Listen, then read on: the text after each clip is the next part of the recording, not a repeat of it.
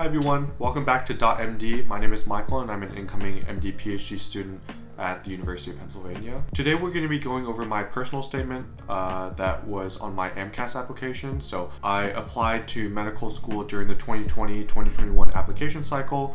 You can check out the rest of my AMCAS application somewhere here, but today we're going to be focusing on specifically what I included in my AMCAS personal statement. So for a little bit of context, all MD and MD-PhD applicants have to answer the same prompt for their personal statement, which is, why do you want to go to medical school? And so to understand my story when I eventually read it to you, it's important to know kind of like where I was coming from and the unique aspects of my story that will be different for all different applicants. At a very high level, I think when I initially started at Caltech as a freshman, I was very interested in pursuing a PhD in maybe like biomedical engineering down the road, and I just really enjoyed all of my STEM classes during high school. And so this was the original path that I wanted to go down. And yes, in the back of my head, I was always thinking about pursuing an MD, although I didn't really know too much about it. Neither of my parents were doctors. I guess my uncle is a doctor, but that's basically all of the connections to healthcare that I have within my immediate family. And so the story that I was focusing on for my personal statement was the process of me basically learning at Caltech what it meant to be a doctor and why I specifically want to go to medical school. My experiences convinced me that I wanted to use my training in STEM and mathematics to basically help other people through medicine. And for me, the only way that I saw myself doing that was through pursuing an MD-PhD dual degree. So now I'm going to start reading the personal statement. I'm going to go paragraph by paragraph. I stared at the equations scribbled on the blackboard, pondering the relative decay lengths of light waves and photons. My goal was to understand the differences between optical and ultrasound imaging. Instead of treating light and sound as classical waves, I modeled them as elementary particles whose properties could depend on frequency. Suddenly, this perspective offered a new explanation. The kinetic energy of sound strongly depended on temperature, inspiring new ways to improve ultrasound imaging resolution. Late-night thought experiments like these have helped my research extend the range of what can be accomplished using ultrasound technology, from improving image contrast to actuating drug delivery within the body. So basically the picture that I'm trying to paint here is that I'm a researcher by training. And you know, going into this, I initially thought that whoever would be reading this essay, they would be thinking like, okay, what is this person doing applying to a medical school? He should definitely be pursuing a PhD, and that was my initial intent. Again, so I'm kind of setting the stage here and, you know, basically telling them that where I started was very different than where I am right now. I thought it was okay given my, major choice. I majored in physics and also I came from Caltech. I thought that this was a pretty natural story for me to tell, and this was very uniquely my story. To familiarize myself with how ultrasound was used in hospitals, I read a breadth of literature and clinical studies. One paper was written by Dr. Sanchez, an expert in clinical point-of-care ultrasound. I reached out to him to learn more about his ideas on how diagnostic ultrasound was making a positive impact on human health. While we initially connected over his writing, I became fascinated by his work in medical missions. He traveled the world with teams of doctors to help those in need, but explained how a lack of diagnostic tools was one of the biggest bottlenecks of patient care in countries like Haiti. It was almost impossible to treat patients without knowing their underlying illnesses. Okay, so this is where I kind of like plant the seed of the story that I'm about to tell and how I was initially exposed to medicine. It talks about how I became genuinely curious with what it meant to be a doctor and what things that this particular Dr. Sanchez was working on. In other words, this was the start of my path to discovering what it meant to pursue the MD degree. And as a side note, there were actually many different experiences during my undergraduate career that encouraged me to pursue the MD-PhD degree. I had fantastic shadowing experiences. My translational research encouraged me to go down this path as well. However, you don't want to convolute your story and make it go down like 10,000 different directions. They're going through many different essays all at the same time. And so you want your story to be as linear as possible. Focus on one compelling reason why you want to go into medicine and go deep really into that story so the reader can feel your genuine feelings of like curiosity and whatever you were feeling at the time, and they can really get sucked into what you're saying. As I continued to learn more about this problem in healthcare, my fascination with ultrasound thrust me from theoretical chalkboard models to the front lines of rural Haiti. With a few friends from college, I founded Atria Connect, a nonprofit organization that teaches Haitian doctors how to use ultrasound to diagnose their patients. We partnered with industry leaders who supported our mission by donating ultrasound probes, while volunteer physicians contributed textbooks and years of teaching experience.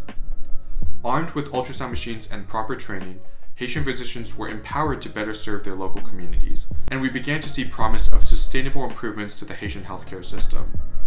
As our team expanded and vision solidified, I traveled to Gromorne, a small village 100 miles from the capital of Haiti. I helped Dr. Joseph, a Haitian physician, use his developing ultrasound skills to perform an examination of a 7-year-old boy named Evans, who was retching with stomach pains. As a desperate mother sobbed nearby, we further assessed Evan's abdomen while comforting him and managing his pain. After diagnosing a splenic abscess, Dr. Joseph explained that the hospital lacked the surgical equipment necessary to treat the disease. So this is kind of like the rising action of the story. I'm continuing to build on how my experiences have further shaped me, and I'm currently in the process of changing who I am and what is important to me.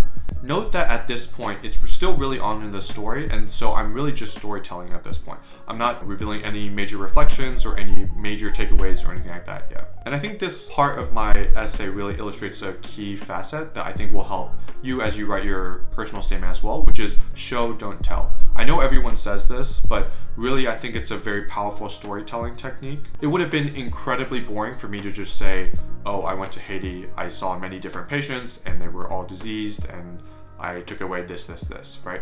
And instead I took the audience and really brought them into what I was experiencing, what I was feeling, by putting specific names to specific people, focusing on one particular instance and what was going on in my head at the time. What was I thinking? What was I feeling?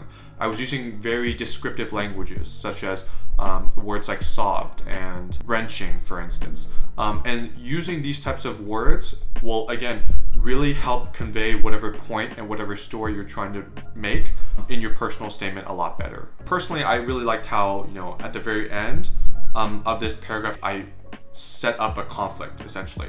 Dr. Joseph explained that the hospital lacked the tools necessary to treat the disease.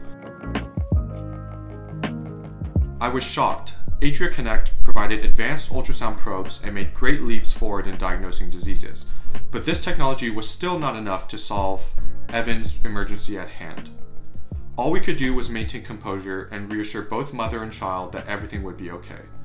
In this moment, it was a set of soothing hands and calming voices, rather than any ultrasound expertise, that made the greatest impact in Evan's care. Unwilling to let Evans die from a disease easily treated in the United States, I desperately organized fundraisers to transfer his care to a larger hospital in Haiti with the capabilities to perform the surgery that would save his life. Fortunately, Evan's procedure was a success, but its initial inability to obtain treatment is sadly far too common among patients. I firmly believe innovative technologies are a keystone of transforming healthcare in underserved communities, but I have also learned that sometimes even the best of these technologies can fall short. During these situations, physicians have the unique responsibility of caring for patients who suffer from extreme illnesses or pass away. So this was kind of like the pivoting point in my story.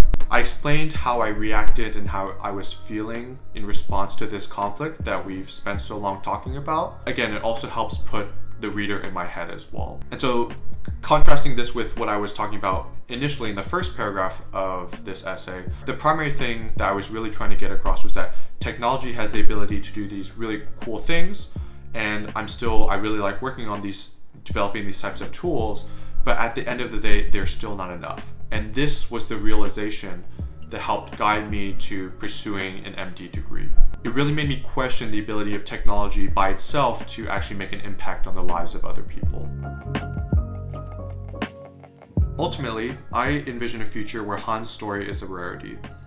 In this day and age, research and developments in science are drastically decreasing the costs of medical technologies.